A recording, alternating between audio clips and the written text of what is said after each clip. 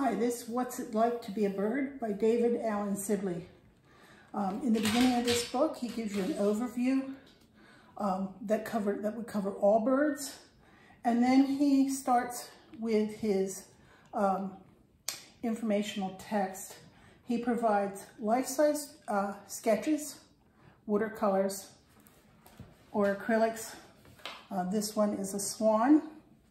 The interesting thing about this book is that he chain references the information in it.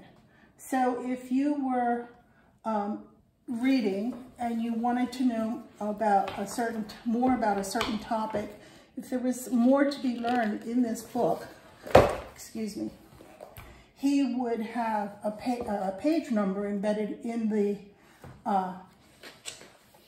text, and then you could go to that page and read more about it. This book is set up that you can pick it up anywhere, so you only want to read about terns because you're at the ocean or you're going there. So you can pick it up and just read that. These are the hawks, the quail. The illustrations in this book are beautiful.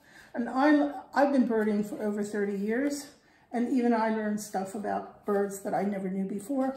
He goes into great detail, little known facts that aren't common out there unless you really were an ornithologist.